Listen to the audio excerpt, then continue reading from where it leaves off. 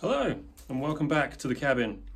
As you can see, I've made no progress whatsoever. I haven't had a chance to do anything with the track, unfortunately, but I did give it a quick clean just now, so that's progress, I suppose. But the wind down to Christmas is always a busy one for work and all that, so yeah, hopefully in the next couple of weeks we'll get some stuff done with that.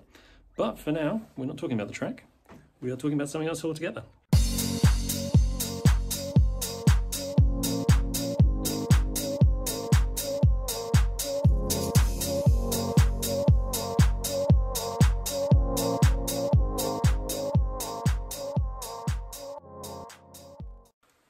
What we're talking about is this.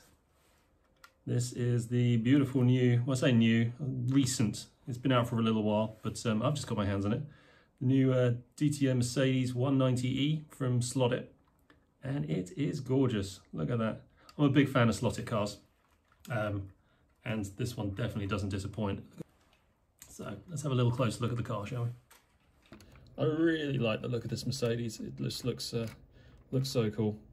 Some of the details that Slot.it does, if we get it to focus in on here, so we've got the little roundel on the front there, got the little delicate wing mirrors and all the nice little touches, the aerials and bits, even just the headlights. Everything just looks really nice on this car. It's really nice and crisp. I mean, admittedly, though, this is probably going to break off after the first evening's racing, but I appreciate the fact that Slot.it make the effort to kind of get these details on their cars. I mean, it's absolutely gorgeous. You got a nice silver livery on this one. This, I believe, was one of the works entries by Mercedes back in the day. And as you can see, it was sponsored by the city of Berlin as part of their effort to win the 2000 Olympics. And then on here you can see all the little signatures and bits that I think these were the athletes at the time that supported the city's bid for the Olympics. So they all had their signatures put on the car, and that's all been recreated on this. So the detail on it's lovely. Now the Olympic bid wasn't successful. I don't know if you'll remember, but I think the 2000 Olympics actually went to Sydney. But this car was successful. Now this is the number 5 car, driven by Ellen Lohr. Now I think it's pronounced Lohr. Please correct me if I'm wrong. But they had some big names racing for them back in the day, and I'm glad they went with this one because Ellen Lohr is here in there. She's got all her helmet detail. It's all correct and everything, as you'd expect. She was, and is to this day, the only woman to have ever won a DTM race. And it was in this car and at that race. So I think you agree it's quite a significant moment in the sport, and it's quite good that Slot.it encaptured it in this new release. So, yes, very nice indeed. Now inside, if you've ever seen inside of a Slot.it DTM car, this will all look very familiar. It's the same inline configuration with their motor pod, same gearing that they normally use, same aluminium rear wheels, plastic fronts. More recent ones have got this clip plug here ready for a digital chip to be installed, so it can be done nice and easily.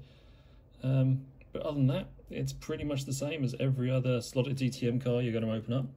So holes for grub screws here and in the top of the axle, so you can put some grub screws in there and set your ride height for the front. So yeah, if you've raced one of Slot.it DTM cars in the past, this will all look very familiar for you. You can see the body's mounted by a single post at the front and the rear, which means it's really simple to get a nice body float on this. Yeah, see that screwed back together, that's just got a quarter of a turn off on the front and rear screws, and look at that. Look at all that float we've got going on. But as pretty as this thing is, it's Slot.it, so it's going to get raced. So let's see how it handles around the track and see how it compares to some of the other cars in this range.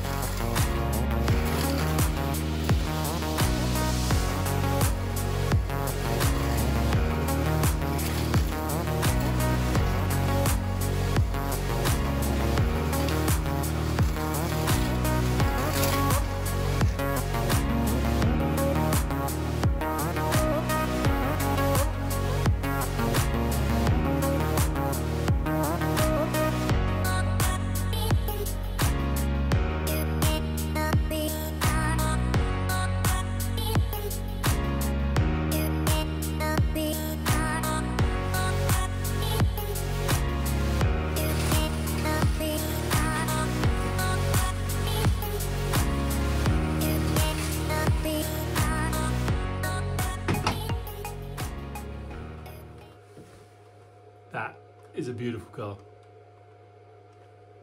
I love it. Runs great. Runs fast. It's quicker than the Alpha. It's quicker than the Skyline. I don't know if it's quicker than the Calibra. I don't own one, so I've got no basis for comparison. But I'm willing to bet give it a good run for its money. Even though it looks narrow and tall, it's a beautiful handling car. So yeah, love it.